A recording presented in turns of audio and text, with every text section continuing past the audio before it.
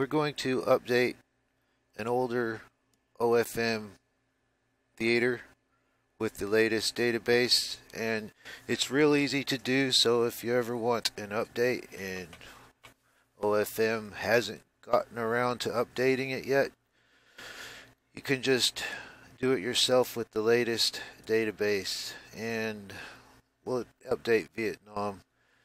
So we open in a new window and put this Curel is the latest, and this is before we started making the text have the database number and the date of it being made.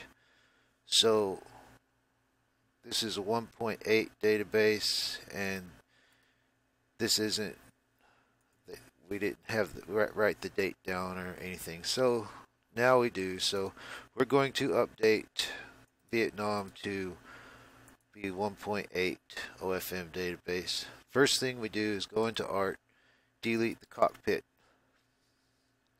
folder, the whole cockpit art folder, just delete it. And we put the new one in from the latest, which is now Curel's.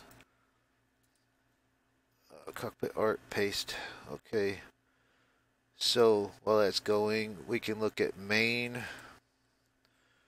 We have these two files which coincide with TE planes and the database for the drop-down list of all the planes available in TE. Anyways, copy this text IDs and units from Art main in the newer one.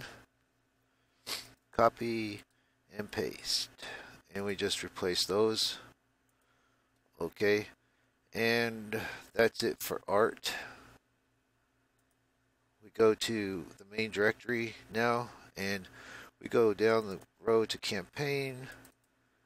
Okay, so all we need here is TE planes, TE units, and TE naval units.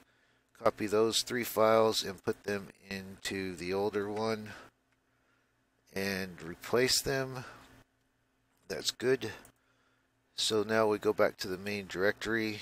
We delete the sim folder from the old and copy it from the new.